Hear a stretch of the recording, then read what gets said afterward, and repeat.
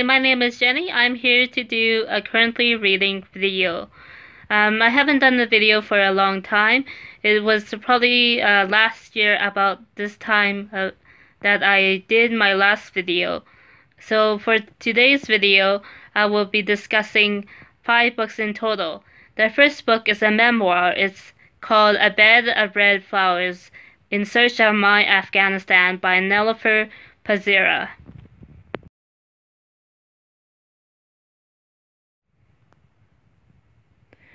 I'm in the midst of reading chapter 4 of the book, which begins with a quote from W.B. Yeats. Hurrah for revolution and more cannon shot.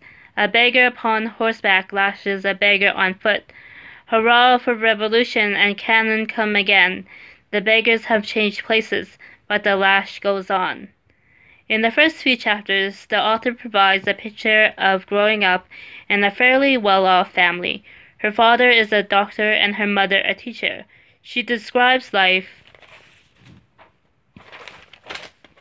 under a communist government and Soviet occupation that began in 1978 and goes into the 1980s. Niloufar joined an underground resistance group as a teenager and left Afghanistan with her family as refugees. They fled to Pakistan and later settled in Canada.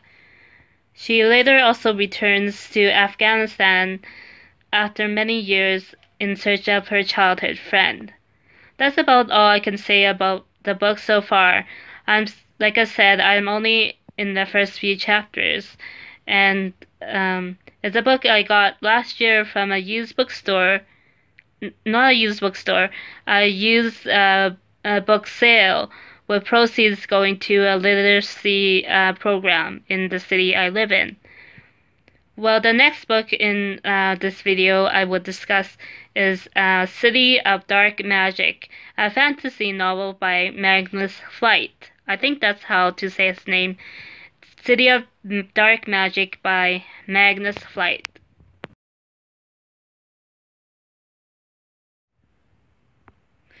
Well, City of Dark Magic is the first book in the series by Magnus Flight. It is about music student Sarah Weston. She finds a job cataloging Beethoven's manuscripts at Prague Castle in the Czech Republic. When she arrives, she learns that her mentor may not have committed suicide after all. She gets involved in a secret chase with a time-traveling prince, a 400-year-old dwarf, and a U.S. senator with a secret to hide. Conan O'Brien, the comedian and television host's quote is on the front cover. The next novel I will discuss is Farewell, My Lovely by Raymond Chandler.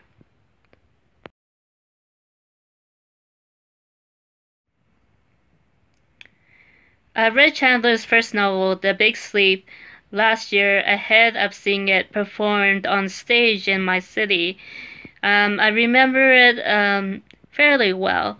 It's a classic film noir style novel. After a few months, I'm ready to read the next book in the series featuring Detective Philip Marlowe. The book is called Farewell, My Lovely, and it is about the gambling circuit in LA, where the novel is set.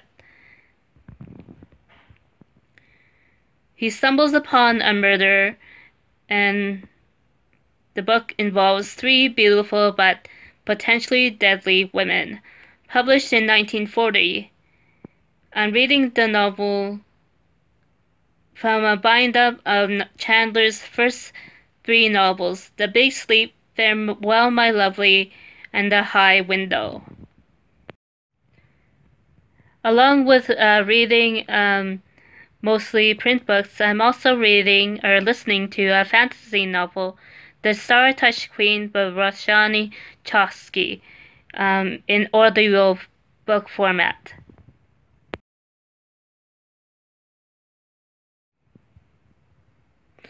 So, The Star-Touched Queen is a YA fantasy novel by Roshani Chosky. It is based on Indian folklore, and the story centers around Maya, a 17-year-old princess who whose father, the Raja, arranges a marriage of political convenience for her. Though she thinks about running away at first, she eventually accepts the role of queen of the new kingdom and wife to Amar. She gains power and voice in her new role, but she must also deal with the secrets that the kingdom holds. For the fifth and final book, I'm picking a non-fiction book. I started the video with a non-fiction book, and I'm ending this video with another non-fiction book. It's called Subdivided: City Building in an Age of Hyperdiversity, edited by Jay Pitter and John Lorink.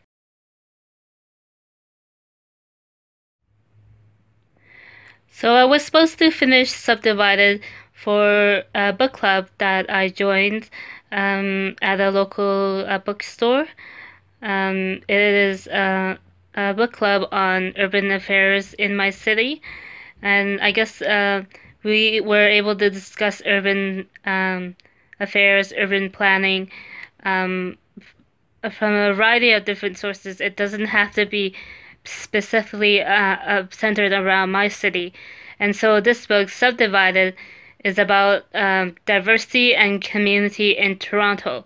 It is a collection of essays that explores city building in Canada's largest city. And so far, I've enjoyed a few essays about from diverse cultural backgrounds about their experiences living in Toronto, which is Toronto, Canada's largest city. I look forward to reading the rest of the book, and perhaps in the future be able to tell you more about the book or discuss the book further in a future video. I guess that's it for me for this video. Hope you enjoyed listening to my current reads, and perhaps in a future video I'll go in more in depth in the books that I am reading so far. Thanks again for watching, and I hope to see you in the next video. Bye!